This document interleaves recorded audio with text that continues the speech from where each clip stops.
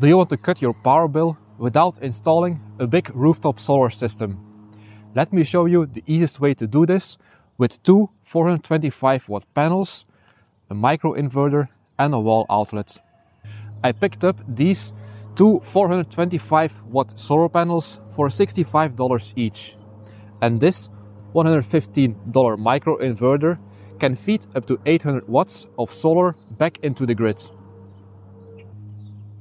First, let's connect everything and then see if it makes financial sense. This video is not sponsored. I bought everything with my own money.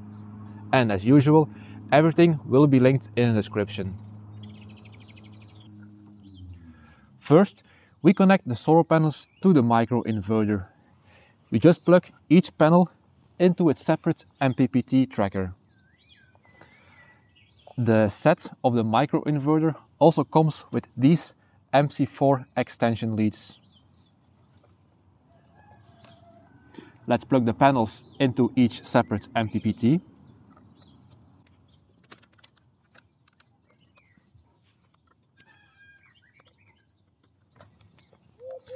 This microinverter has two independent MPPTs, which means each panel is optimized individually. That's great if one panel is shaded or facing at a different angle. Now you will plug the AC output of the microinverter into your socket. But the microinverter also comes with this AC extension lead. And then you will plug it into your socket that's running into the house. And once it's connected, the power will flow back to your house. It will be used by whatever appliances you are running, and any extra generated energy will go back to the grid, which will make your meter turn backwards. Right now you can see the red light is flashing. That means the inverter is trying to sync with the grid. And once it has been synced with the grid, it will turn green. And that means it's sending power back to your home. This kind of system needs a signal from the grid to work. If there is no grid signal, the inverter won't produce any power. And there you go, the light is now green. It is sending power back into the grid. This microinverter is designed to work right out of the box. There's no app needed. Just plug it in and you're producing power. But if you want to monitor your power production, there's an optional app you can install. Since I'm too far away from the house Wi-Fi, I created a local hotspot using another phone. You can also use a Wi-Fi extender if you don't have a signal. First, you'll need to create an account on the app. Then they will send you a code to your email. Then you can scan the QR code on the back of the microinverter. Then enter your Wi-Fi details, and once it's synced, you will see the dashboard. It shows your daily production and total energy. However, once the Wi-Fi connection is interrupted, it will not log any data. Again, you don't need the app for this microinverter to work, but it's great if you want to track your harvest over time. Let's talk about whether this little setup actually makes sense financially. The total cost of the system was $245, $130 for the panels and $15 for the microinverter. I ran the numbers using PV watts for my location. With 800 watts of solar, a 14% system loss, 41-degree tilt angle, which I calculated using the tilt angle calculator on my website, and an azimuth of 180 degrees, which means facing south. We get a yearly energy harvest of 737 kilowatt hours. I pay about 25 cents per kilowatt hour, so that's $184 in energy savings per year. That means the systems pay for itself in just 1.3 years, or about 16 months. After that, it's basically free electricity. And if you adjust your panel tilt seasonally using my tilt angle calculator, you could improve that even more. You might be thinking, $65 for 425 watt solar panels. That's very cheap. I found these brand new panels on the second-hand site, similar to Craigslist or eBay. The seller had bought a pallet and was reselling the ones that were left over. So here's a tip. Check your local classifieds or online marketplaces.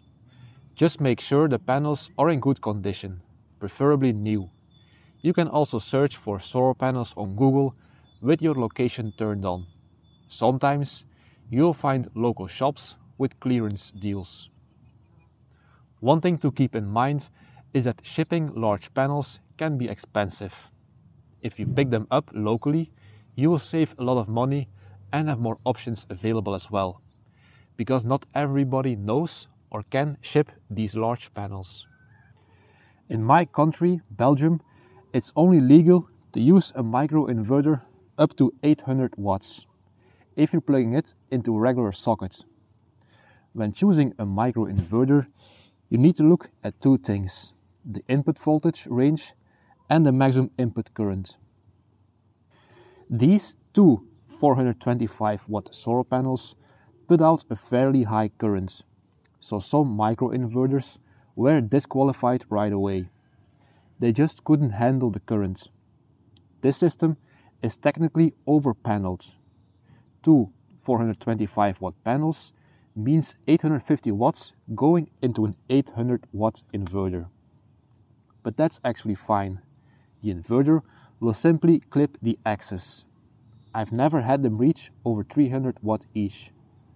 Most of the time, panels don't hit their rated output anyway, so overpaneling helps maximize your solar harvest year-round. So why would you choose a system like this? It just works like a string inverter. It converts DC to AC and syncs with the grid. But it's smaller and easier to install. For small setups like this one, or two panels, it will fit perfectly. And here's why it's especially useful if you're renting or living in an apartment. There's no need for permits or electricians in most cases. You don't have to drill into walls or mount anything permanently. If you move, you just unplug the system and take it with you. You can install it on a balcony, patio, or even in a small yard. This makes it a great and easy entry-level system if you want to save money on your power bill, without going all in on rooftop solar. But if you plan on expanding to more than, let's say, 4 large panels, I recommend upgrading to a string inverter. Microinverters are less durable over the long term. They'll sit behind the panel and will get hot over time. That can reduce their lifespan. String inverters, on the other hand, are made for higher loads, and they're usually installed in a cold, shaded area, and they'll tend to last longer.